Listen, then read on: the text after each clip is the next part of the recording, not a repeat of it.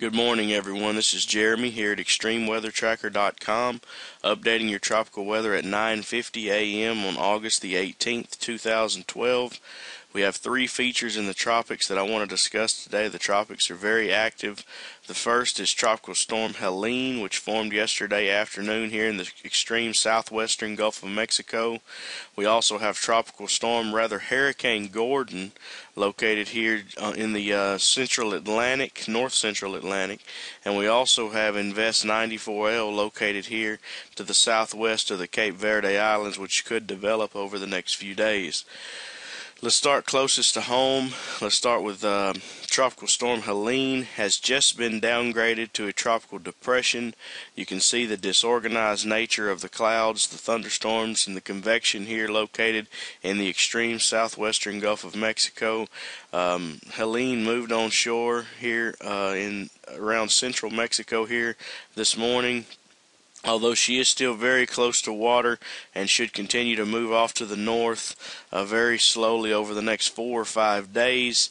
Most models wander Helene around in this area of the world over the next 4 to 5 days with weak steering currents available, and just really dissipate the system inland, although there are a couple of models including the GFS model, which has been very accurate this year, that actually bring Helene back out over water and re-strengthen her and head her north, and she gets caught up in this frontal system that's going to be passing to her north and east over the next few days.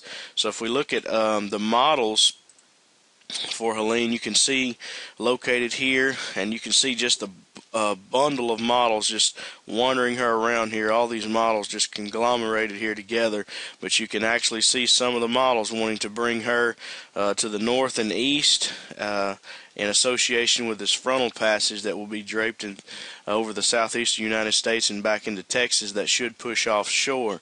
So we'll have to watch Helene over the next few days. Heavy rainmaker here for central and northern Mexico. Could even get some rain up into South Texas with this, but for now we'll leave Helene dissipating in the next 48 hours or so, unless she somehow moves back over water and re-strengthens. So that's something we'll have to be watching for over the next 4 or 5 days.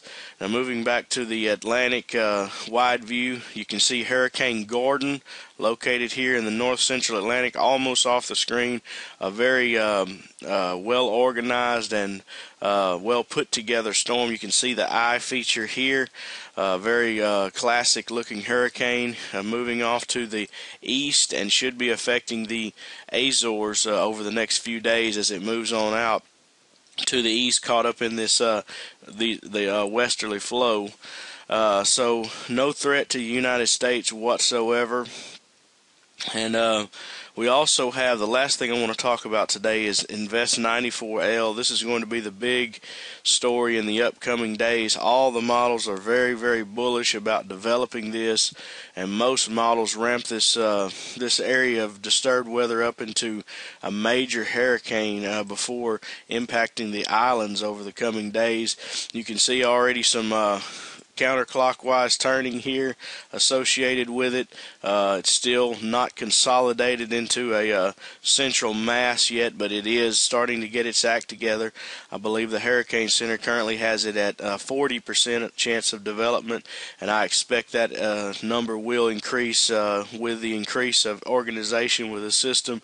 Very moist environment in here, and shear is forecasted to be very low in this area in the upcoming days as this moves off to the west and west-northwest over the next 4 to 5 days before impacting any landmass. Now, if we go to the models of Invest 94L, you can see the models initiated here. These are the Cape Verde Islands, and the models are in fairly good agreement in bringing this to the west and west-northwest over the next 4 to 5 days before possibly impacting the Lesser Antilles Islands, Puerto Rico, Dominican Republic, and Haiti here, and then possibly recurving this system very close to the United States. Bermuda will have to definitely be watchful of this. this, and it is to note, if this system stays weaker, as the European model is suggesting, it could get into the Caribbean and possibly into the Gulf of Mexico coming up possibly next weekend. But that's something we'll have to watch. A weaker system would likely take the Caribbean track, and a stronger, very strong system, as some of the models are suggesting, would probably recurve to the east of the United States, possibly brushing the coastlines or perhaps near Bermuda over the next few days. So this is something that's going to be the big story coming up. This is one of those classic Cape Verde systems, a long track system that everybody will be watching in this area over the next week or so as this thing develops, and I do believe it will develop. Shear is going to be extremely low, and the environment is fairly moist, not a whole lot of dry air. There is some to its north, but I do believe that this system will develop over the next few days as it moves on off to the west. So the first area to be impacted would be the Lesser Antilles here. So you guys need to pay attention. In 4 or 5 days you possibly could have something of consequence coming your way. Also Puerto Rico here definitely needs to watch it. The GFS, I believe, brings it westward and then starts to recurve it here, bringing it across Puerto Rico and then very close to the United States before recurving it. So this is something, a classic pattern setting up that we definitely need to watch over the next few days, as this will probably be a dangerous storm developing out here in the western Atlantic.